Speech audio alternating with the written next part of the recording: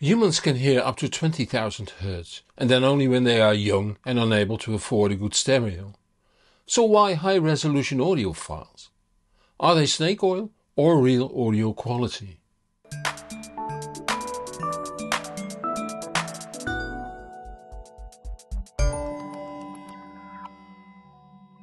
Not only humans are limited to 20 kHz, most studio microphones are too. There is only a very limited number of microphones that can clearly go beyond 20 kHz, and they are normally not used in recording studios. Those big Neumann tube mics even roll up from 13 kHz, while all great voices of the past and present are recorded with them.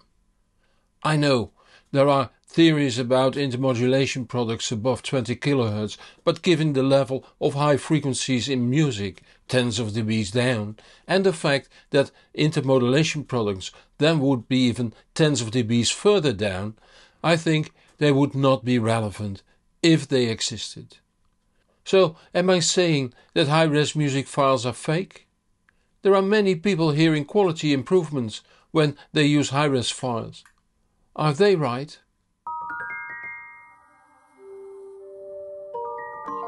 But let's first see how high-res files are produced. The only way to produce high-res music files is to record them in high-res, for instance in 192 kHz sampling 24-bit depth. Not much of a problem for modern studios. Almost all produce in Pro Tools, a digital audio workstation that can record, edit and mix many tracks at that resolution. Still, often albums are produced in 44.116, the CD format. The reason for this is simple. Producing in high-res takes considerable more storage space. Recording in 88.2 24 bits takes 3 times the storage space compared to 44.116 bit. 192 kHz 24-bit even takes 6.5 times the storage space. Since studios are commercial enterprises as well, they need to charge the larger storage media to the client, in most cases record companies. And it's down to the client to order and pay for the higher resolution. Many of them find MP3 already good enough to make money on. Luckily, there are those that do appreciate that they can charge extra for high res, leaving the consumer the choice. And then there are artists that are in a position just to demand high res, although they are low in numbers. Another high-res option is to record in DSD, which is usually done using Merging Technologies' Pyramid Digital Audio Workstation. But since digital processing in DSD is not a feasible option, it is mainly used for classical music and other music that can easily be published without processing.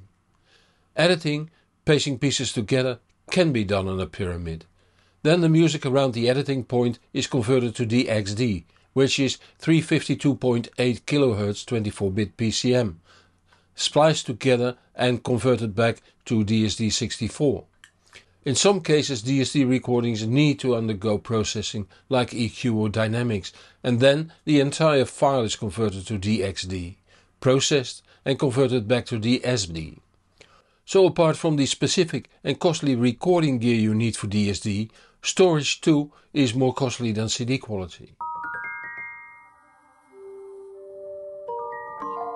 By now you might wonder why I tell you all this, for I just told you that the extended frequency range high-res gives you is neither needed nor audible.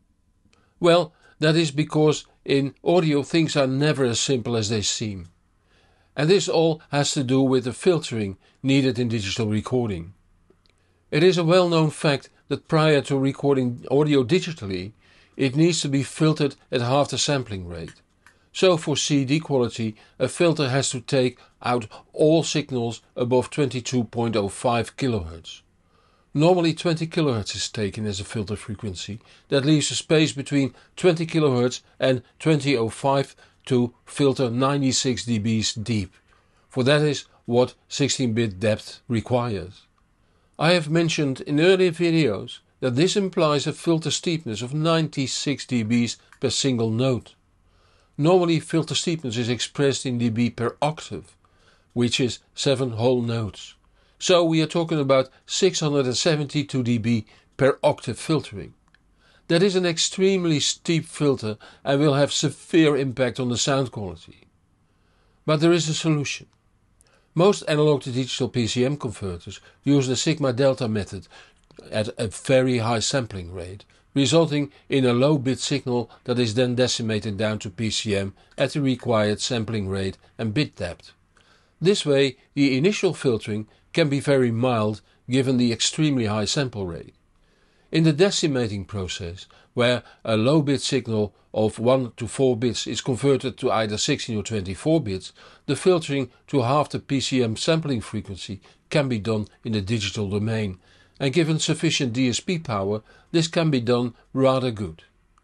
DSD converters use the same sigma delta conversion at 1 bit depth and simply register the raw DSD data, so there's no decimation. During playback, PCM files have to pass the reconstruction filter. Depending on the working principle of the DAC in use, that filter can be analog, partly digital and partly analog or non-existing. Non-oversampling DACs, often abbreviated to NOS DACs, use fully analog filtering after the conversion, but might even skip filtering at high sampling rates. Depending on the manufacturer, the filter settings can vary between strict and very loose. Strict filters do 96 dB from 20 kHz. Loose filters start at a somewhat lower frequency and roll off more gradually, which gives a better phase behavior while, when chosen wisely, will not produce audible aliasing products, with the emphasis on audible. Upsampling DACs work differently. Here the digital signal is first upsampled to a higher sampling frequency. In this process the digital signal has to be filtered at half the original sampling frequency too, but this time it can be done digitally. And after the conversion to analog, only a mild analog filter is needed given the now higher sampling frequency. Most modern DACs work this way, where the actual conversion can be done with a ladder converter, but is usually done with a sigma delta converter. Also, here the digital filtering can be done with a linear phase brickwall filter. On paper these filters look almost perfect. There is no phase shift and thus they are called linear phase filters. But they do produce pre-ringing, meaning they will generate sound before the real sound starts.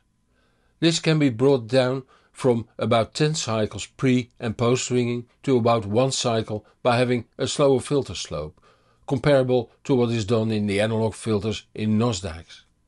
This is often called an apodizing filter, but again at the risk of aliasing products that in a very worst case can make voices sound like robot voices from early science fiction movies. Fortunately, in audio equipment it affects only the high frequencies, while the levels are low enough to be inaudible. Still, the quality of the filter algorithm, for a large part defined by the computational power of the DSP, has enormous impact on the sound quality. That DSP, digital signal processor, can be an integral part of the DAC chip, in which case it is very limited, or it can be a separate DSP chip and then can vary from more powerful than the integrated DSP to extremely powerful, like in FPGA DACs.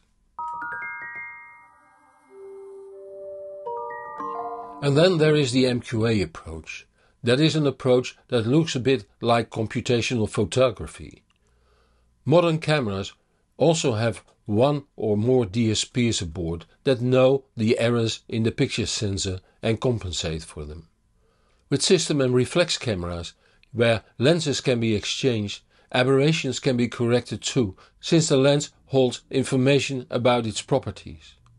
With MQA there is a group of people that focus on the compression properties, but those are irrelevant. It was just a technique they had on the shelf. The important part is the correction of time smearing errors that are specific for a given DAC, and the filtering that can repair time smearing in the recording. For the first you need a DAC that is MQA enabled. For the second you just need a player that can unfold the MQA signal. In my setup 1A I have room decode the MQA signals and then play them back over my Chord Dave deck. I more and more prefer MQA files over normal PCM files. On my setup 1B, where the MQA enabled Mytek Brooklyn is the DAC, MQA files are almost always the preferred choice. I more and more believe that MQA is a very good way to make affordable DACs sound better than possible otherwise. But if you want to judge MQA and you don't own software that can do this first unfold, and you don't own a true high-end DAC, you need an MQA enabled DAC. Judging MQA files on an affordable non-MQA DAC gives false outcomes. Okay, now I come to the point I was trying to make. On my setup 1A, using the Grim Audio Mu1 player, the Chord Dave DAC, the Air Acoustics AX520 amp and the PCM FACT 12 signature loudspeakers, the differences between high-res files and CD quality is extremely small, probably more likely due to differences in mastering than due to the sampling rate. That's different with my setup 1B, where the Dave DAC is replaced by the Mytek Brooklyn DAC with Ferrum Hipsus power supply. Here the time smearing is lower, the pace and rhythm is better, voices are cleaner, the stereo image is deeper and more in focus with high-res files. In my setup 2A, the Denafrips Aries 2 DAC feeds the Marantz KI Pearl Light amp that drives the Acoustic Energy Radiance 1 loudspeakers and a REL T5 sub for the bottom end. Here the difference is a step greater, while with setup 2B, where the Bluesound Node 2 is the player, the difference is even a slightly more. My very affordable setup 3 doesn't make the differences greater, but the differences still are clear. I have not used MQA files for this test, just normal linear PCM files in FLAC and DSD files in DSF format. They all came from the Grim Audio Mu1 that sends the audio files as server to the local players, with the exception of my setups 1, where the Mu1 is the digital player too. I more or less gave away the answer, didn't I? Apart from jitter, that has also to do with hardware quality, there is one process in the digital player chain that has enormous influence: the reconstruction filter. Cheap DACs use integrated chips that do the digital filtering and conversion. These chips are simple and have little processing power and thus poor sounding reconstruction filters. Better DACs and CD players also use DAC chips that use a separate microprocessor to do the digital signal processing. And the top DACs and players use field programmable gate arrays, processors that are programmed by the manufacturer with their own code.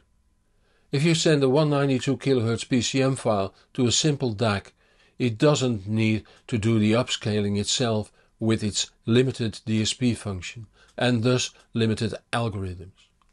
On high-end FPGA DACs there is a lot of DSP power and very good algorithms, so the differences are small to non-existent. So to me it is clear that high-res files sound better when they work around the limitations of an affordable DAC. If the reason high-res files sound better is because they make the work for the DAC lighter, why shouldn't we upscale CD quality files?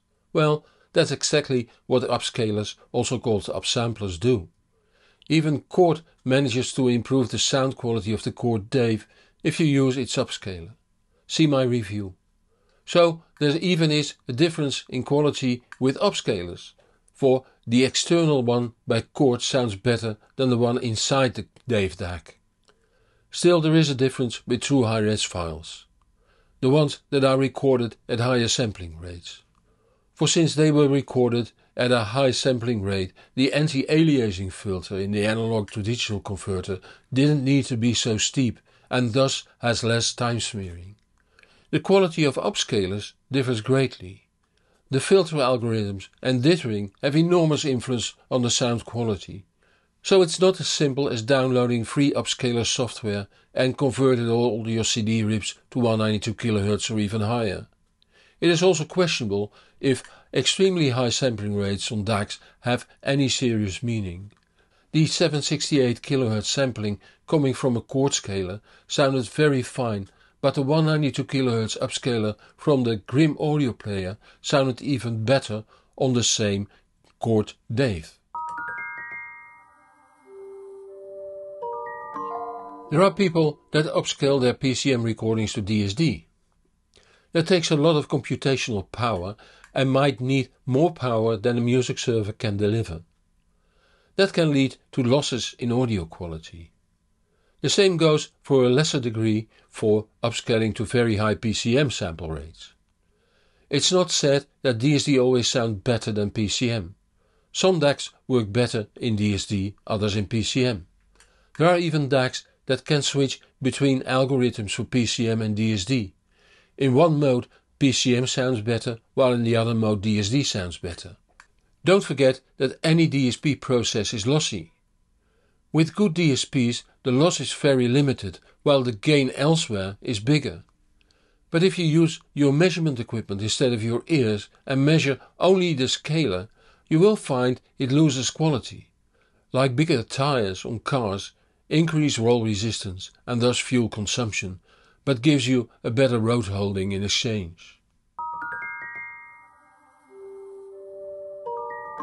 For most people, high-res files will sound better since they work around the limitations of the reconstruction filter in the DAC. The higher the quality of the DAC or digital player, the smaller the difference between high-res and CD quality. Pop and rock has limited availability in high-res. Classical and jazz music is more available in high-res, especially in DSD. Please don't look at the numbers, but use your ears. Those that look at the numbers only will necessarily dumb down the arguments, for audio is rather complex. Or better, audio isn't that complex, our hearing is. And treating our hearing as a linear device, as technicians often do, will lead to anything but audio nirvana. And that brings us to the end of this video. As usually, there will be a new video next Friday at 5 PM Central European Time. If you don't want to miss that, subscribe to my channel or follow me on the social media so you will be informed when new videos are out. Help me reach even more people by giving this video a thumb up or link to this video on the social media. It is much appreciated. Many thanks to those viewers that support the channel financially. It keeps me independent and lets me improve the channel further. If that makes you feel like supporting my work too, the links are on the comments below this video on YouTube.